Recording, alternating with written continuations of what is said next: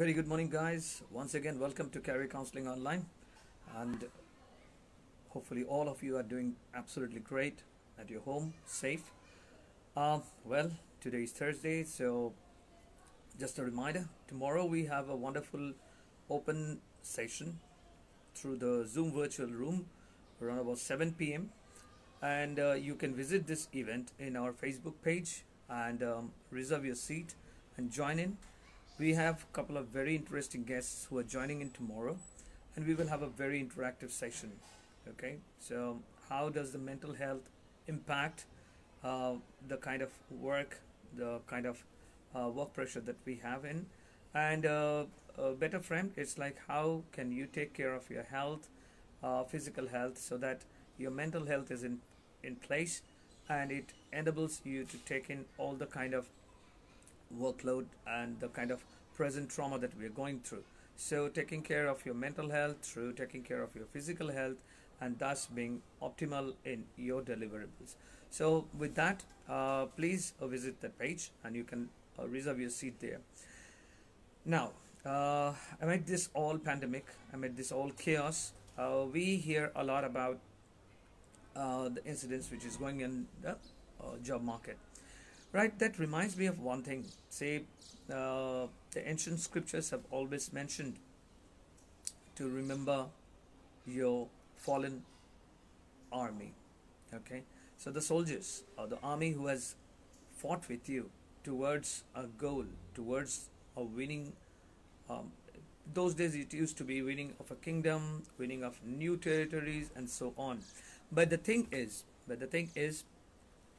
today, if we use the same technique or the same philosophy in terms of the corporate management, what does that signify? What does that mean in our corporate life?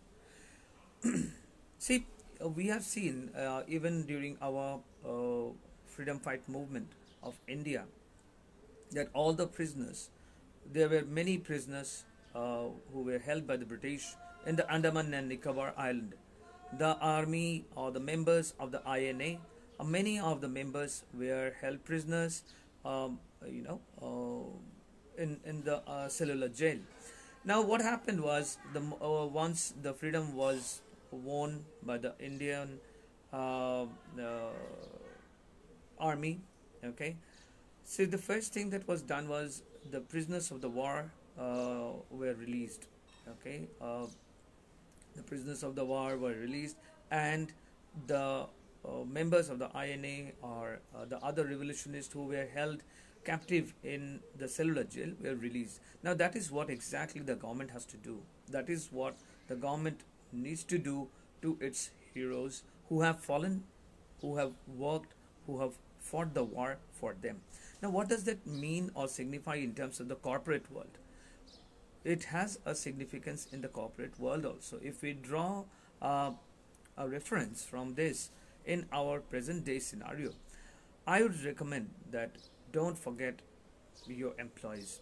Don't forget who has stood beside you for creating this empire in terms of business, right? The huge $100 billion company or $1,000 billion company is not only made by the technology. It's not only made by a couple of process in place. It's not made by a couple of expensive machineries in place.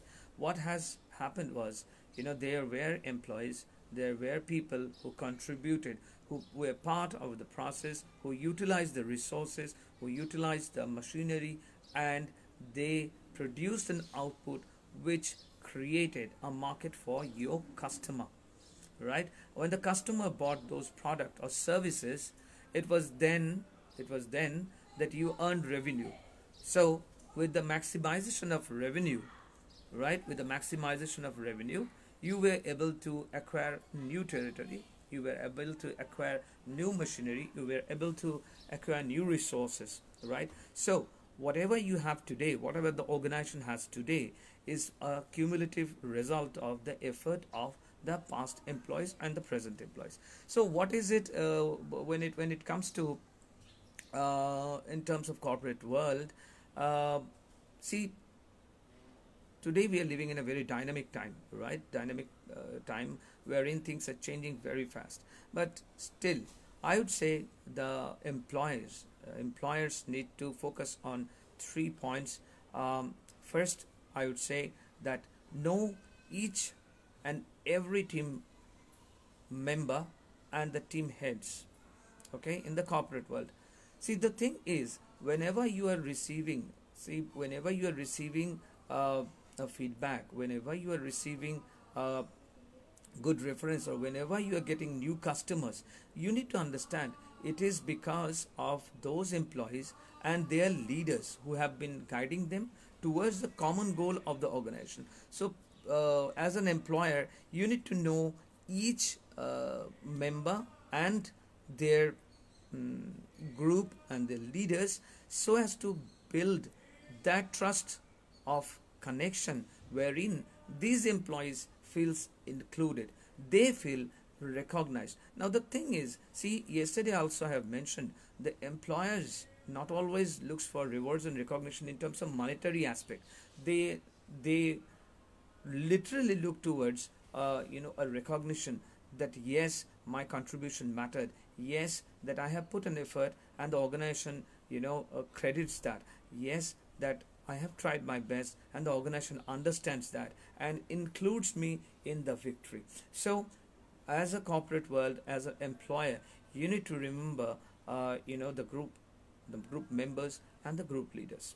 Okay, so once that happens, once that cycle of recognition continues, what will happen is it starts from the top, it starts from the management, it goes to the, let's say, the directors, from the directors it goes to the managers, from the managers it boils down to the team leaders, from the team leaders it goes down to the team members, right? I mean, the team members also, in a highly motivated organization, you will see that the organizational skills or the vision or the mission is shared by everyone. Even the team member will show high respect or high level of confidence, and also leadership skills. See, leadership skill does not mean that it has to be only done by people who are sitting in the glass cubicles or the glass rooms or huge chambers or the director cabins. The leadership is a philosophy which is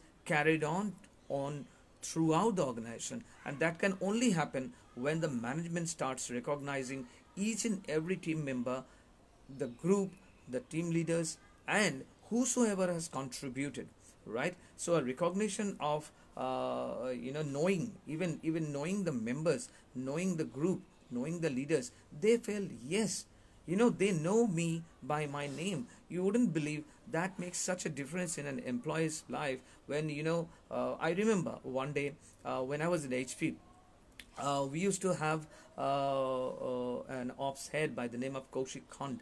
Okay, so I knew that I was the only Bengali person on the floor, and I knew Kaushik understood Bengali very well, but he was an ops head, and he was only approachable. I thought that. I mean, it was not like that. HP has a very open door policy. Anybody can walk down to anybody. The thing is, see, I always found he having meeting with the managers and heads and others. So I, just being a team leader, I never had any purpose, or I never had any a chance to go up to him and talk. Now the thing is, it so happened that it was in the month of September, and I was planning to come to visit my parents for the Durga Puja, okay, in the month of October. So I was planning for the leave, I was writing it to the manager and so on. Now the thing is, so happened, it was during a coffee break that I was having this coffee, and I was sitting in the lounge, and I was going through the a newspaper at that time, and I suddenly I heard a voice like in Bengali asking like, so are you going for the Durga Puja this time? And I just literally look around, and and I found Kaushik standing there, and I immediately stood up, and he said, come on, relax, sit down. And he sat next to me with a cup of coffee, and he was very polite, and he asked me, so what's the plan for Durga Puja? When are the Saptami, Ashtami, Navami and Dasami this year? and when are you planning to go? So you need to, it's difficult, it gets pretty difficult to get and the book the tickets from Bangalore back to Kolkata, because at that time a lot of Bengali students, a lot of Bengali professionals are traveling back to their natives. So you need to good morning, ma'am. Good morning, miss. Thank you so much for joining me. Thank you so much. It's wonderful. It's wonderful having you. Thank you, Urna ma'am. Thank you so much. Thank you. Yes, as I was saying, so Kaushik stood next to me and asked, like, so are you going for the Durga Puja?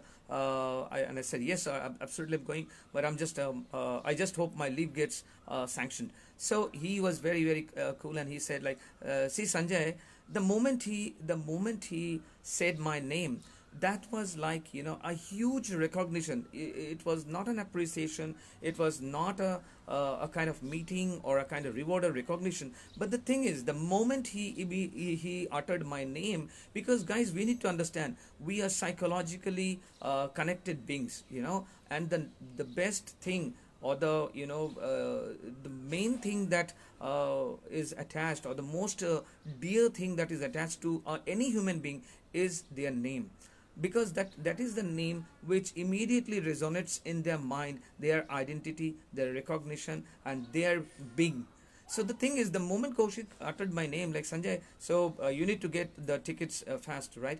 And he left. I mean, and I sat there completely dazzled, and I couldn't believe that he knows me by name, because I was not reporting to him. I was not even reporting to the manager whom he managed. I was reporting to a different operation altogether. But the thing is, operation head remembering me by my name, that was a huge recognition. So employers, many a time I've seen, they forget this, that when the employees are recognized by their name also, that matters so much in their life, that makes a difference in their life, and they feel so very happy.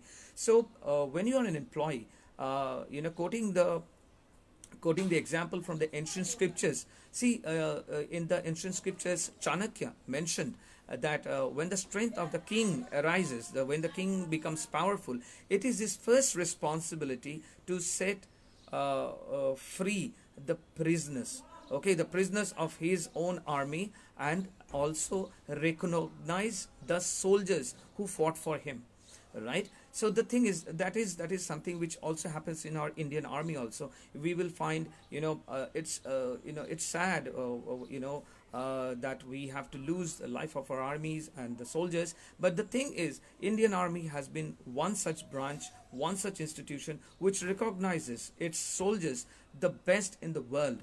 The kind of recognition that a soldier gets, be it after death, or for his service, for his lifetime service, for his participation in a particular war or in a strategy, it's very, very encouraging. So employers, drawing a reference from the Indian army, or the past, or what Chanakya said, in the corporate world, the employers needs to, I literally put a stress on that, needs to know the members, the groups who has stood by the organization, creating the history or the empire of that organization, right? Then second point, I would say, as we always see, it reminds me of Spider-Man movie, wherein it was said that with greater power comes greater responsibilities. Absolutely, it is true. It is absolutely true. When you are a leader, and you are in a decision-making position, you have to understand that the first responsibility of you is towards your employees. So many a times, see, even in the history we have seen that many a times after the war, there was won through a lot of losses, a lot of lives, and a lot of killing others. We absolutely abolish, we absolutely are against any kind of war. I mean, war is the evil part of the society, and it's not constructive. The thing is, but still, in the ancient history, we used to have wars, right? Even these days also, we do have wars between countries. But the thing is, see, once a war is being won by the king, he cannot, like in the ancient history also, he cannot go back into the life of leisure and merrymaking and partying around and having it. Because what it happens is, when that happens, see, the hard earned victory becomes very, very insignificant. See, a victory which is won over the loss of life of your army or your member or your group cannot be a reason for you to merry-make. So, what does that mean in terms of the corporate world or the business world today? What happens is, so many a times when a big hurdle is being overcome by the corporate worlds, or a big business is acquired by the corporate world, many a times it goes into a mode of comfort zone. So when that starts happening, you need to understand your competitors are not in the comfort zone. They are constantly trying to overthrow you. They're constantly trying to come up with new products. They're constantly trying to be you. As I mentioned yesterday, it's very easy to go on the top. Going on the top is not difficult, but staying there is very difficult. So the responsibility of the employers is also, once you have won the new business or new market, whatever, see, you need to spend time with all of those members, team leaders, managers, whosoever has contributed towards this success. You never know, as an employer, what an employee sacrifices. Yes, he gets the salary, but the thing is, the kind of sacrifices that an employee has to do in terms of curtailing down the family life, in terms of the personal life. These days the professionals, you will find emailing all around whenever they're in the move. Even back home, they're going through their mobile, sending mails, talking over the clients. Now the thing is, this is literally detaching the employee from the family life. So as an employer, once you have a success in business, you need to remember these sacrifices that your employees did. You need to understand that it took their sacrifice for you and your organization to be here. So the thing is, once a new business is acquired, once a new market is acquired, once the business reaps profit, earns profit, it is the first responsibility of the employers to share the credit, the revenue, the profit, a certain portion of it with the employees who worked hard on it. Okay, spending some time with them and spending a time with their families, because I will again draw a conclusion from my past organization. See, in HP, we used to have a wonderful open policy. Like whenever I was from Kolkata, and when my parents visited HP, you wouldn't believe the HR literally had a discussion with me. They had a schedule. You wouldn't believe they had a schedule for 5 days, wherein the first day, my parents would be, picked up from where I was staying in a wonderful car, in a very, very good car.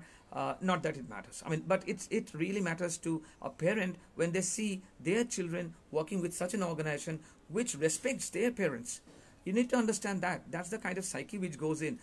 Now, see, my parents were, picked up in a wonderful car, and they were given a great tour. The moment they arrived on the entrance, their photos were taken, their IDs were made, and they were given the tags, and they were given a security personnel to, accompany. They were given a battery-operated car, to move around within the campus. Umbrellas were there, water bottles were there, and my parents felt like they were the people who were, the employees, and they were constantly being asked, like, if there is anything else that they would require. There were towels in the car, and they were explaining, the HR person and the security person was explaining the map of the campus. We were operating from Surya Park at that time, the digital park, we used to know it by that time. And my parents, you wouldn't believe the kind of happiness, the kind of pride that they showed in their eyes. Like, my father was always working with the defense, and his office building was also a magnificent one in Kolkata, being made by the British. It's a huge office right on the banks of the Ganges, and a historical building in which he used to work. But then when he saw everything, he simply looked at me, and I still remember his eyes were literally moist, and he said, I literally feel so happy, seeing you in this campus, this is how the employees should be respected. This is how the employees should be treated. You see, the small step which HP took towards taking care, showing respect about my parents, makes me talk about HP even after 14 years. I have left HP in the year 2006, 2005 end, and this is 2020. 15 years has gone by, but I still talk about HP with that kind of pride, with that kind of honor, with that kind of loyalty. That's a wonderful organization to work with, like any other big organizations which take care of the family. So as an employee, as I was mentioning, you need to remember that the job that you have in hand, the victory comes with a responsibility. You have the power, so you have the responsibility to share it with your employees, to take care of them, to take care of their family. When that is done, you have employees who are ready to go with you into any war.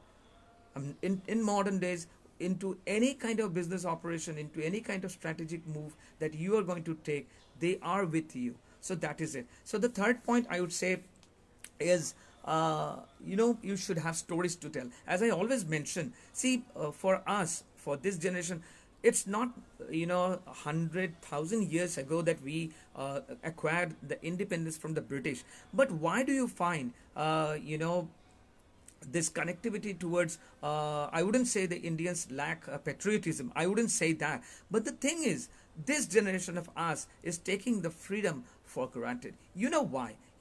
Because the way our parents, my father, my mother, they saw their father or their mother sharing the stories about the freedom fight, about the struggle, about the partition of Bengal.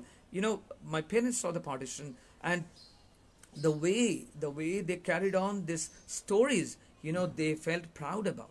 So the thing is, the connectivity with your country will begin with the stories of the martyrs, with the stories of the fallen soldiers.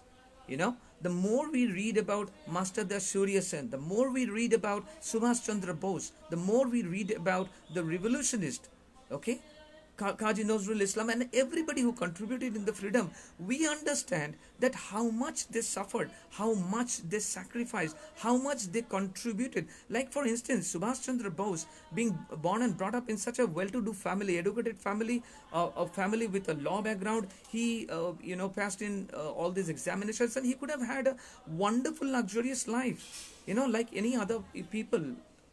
But the thing is, he chose a different path. This is a story which we need to learn, we need to understand, and we need to pass on to our children also. So what does that mean in terms of the corporate business? See, when an organization is expanding, when an organization is successful, it should share the stories of the success and the struggle of the people who have taken this organization till here. See, why is Steve Jobs still remembered, praised, and almost like worshipped? Even I, being one of the worshipper, even after his death from the cancer, is because he was a legend. He created an organization. It was not only that he created products. It was not only that Apple created MacBook Pros, iPhone, and iPods. It created legends because it had a legendary, leader. Steve Jobs used to constantly tell stories about his struggle, the way he was even thrown out of his own organization, the way he went through the trauma. He spoke about it very, very confidently in the interviews, in the books that he has written, in any kind of blogs that he has written. What that means is being human, right? The stories being told, we can correlate to stories only. Human beings learned things. We need to understand, if we go by the history, if we go by the prehistoric time also, the cavemen used to understand or communicate through the stories which they drew on the walls of their caves. That's how we even now know about their life, right? We knew about them, their life, their culture, their way of hunting and everything through the paintings and the stories that they told through the paintings. So as an organization, you need to tell the stories of your employees, the kind of struggle that they went through, the kind of effort that they put. Otherwise, what will happen is people start taking everything for granted.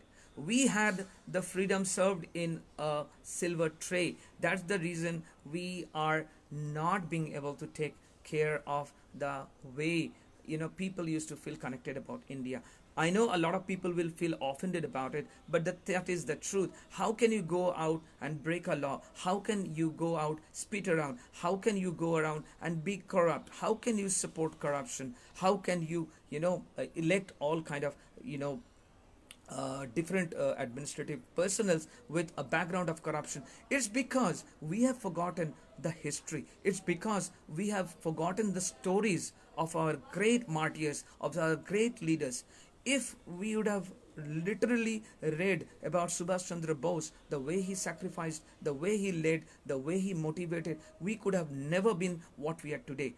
Yes, it is a shame on us that we have taken the Indian freedom for granted. We have taken it. There is no disagreeing to it. The way our parents or my grandfather understood about or felt connected about the Indian constitution or the Indian soil or the Indian flag, the Indian anthem, Indian freedom. Honestly speaking, I don't feel that way. It's because we have forgotten the stories. The stories, we have not been reading the stories of our great martyrs, of our great leaders, right? So the thing is, when an organization, coming back to the corporate world, when an organization is successful through a troubled time, like let's say this time, pandemic, COVID-19 going on, the recession hitting, the job cuts happening, still big organizations and various companies will go through. Now when it goes through this, when it comes out on the surface successful, okay, it needs to document all the effort of the team members, all the sacrifices that the team members did, and it needs to pass on that story to the then employees. What will happen is the employers would understand that they are with an organization which recognized the past heroes, which recognizes the present heroes or the present contributors, and when they go ahead extra mile and contribute towards creating a new horizon for their organization, they would also be remembered in the stories. And everybody wants to be immortal. Let me tell you, in the DNA of human being, it is there. That is the reason, we have children. We have a tendency to live beyond our death. That is why we are, trying to go ahead with the time through our own image. How is that? When my story is remembered, it matters. When I remember, my previous managers, my previous bosses, the way I do with respect. See, though they know about it or though they are aware of it, is a different aspect. But every time I remember the past organizations, the past managers, but the past leaders, they are successful. So on that note today, I leave you guys with this thought, like, is it possible to create an employee, or is it possible that the employees create themselves? So with that note today, guys, do take care. Have a wonderful weekend ahead, and don't forget to join us tomorrow. Tomorrow we have a wonderful meeting through the Zoom virtual room meeting, and we will be talking about mental health and physical health, and how can we go through this trauma and take care of our job. So with that note today, guys, please do like our Facebook page, which is Career Counseling Online, and